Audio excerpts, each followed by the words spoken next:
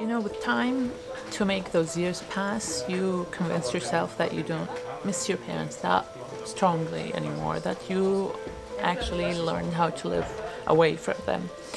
And you live okay with this for years until you see them for the first time. And then it hits you that all of those years passed and you didn't see them. Those were the ideas I was thinking when I hugged my father the first time after all of those years. For my God. شكرا لله. Too much. شكرا لكم انتم اولادي. ماما. كلهم ماما. Thank my God. والشكر كبير لريهام ولكل مين ساعد ريهام اللي جمعني فيها.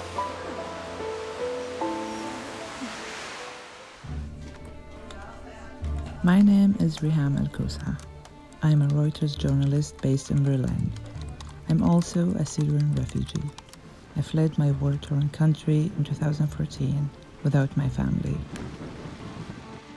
As a journalist covering the biggest refugee crisis of the 21st century, I've reported about the waiting, the loneliness, the maze of the paperwork that torments a family reunification process. But this time, I'm telling my story. After I left Syria for Germany at age 23, my parents and I tried in vain to meet. As dissidents of Palestinian refugees in Syria with no formal citizenship, our chances were very slim.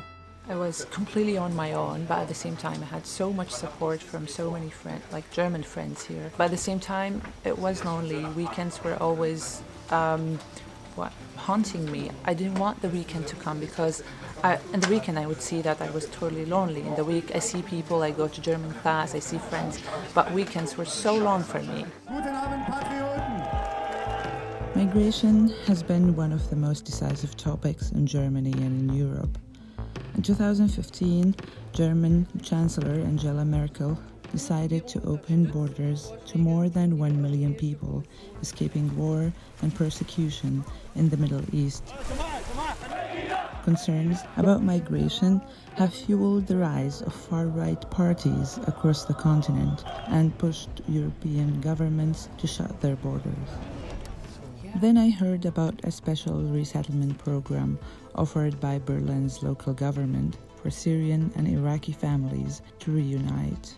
To be eligible for the program, I had to demonstrate that I can take care of all financial expenses of my family members, so they wouldn't end up being a drain on the system. The process was long, was like an emotional roller coaster, with every bump on the way becoming a potential closed door that could never open. Finally, more than 6 months after I applied for the resettlement, my parents were ready to fly to Germany. When I signed the papers for my youngest sister, I told the employee that, do you know that you are actually changing people's lives? And she said, why, miss? I'm happy to do so. And it does change people's lives and gives them hope.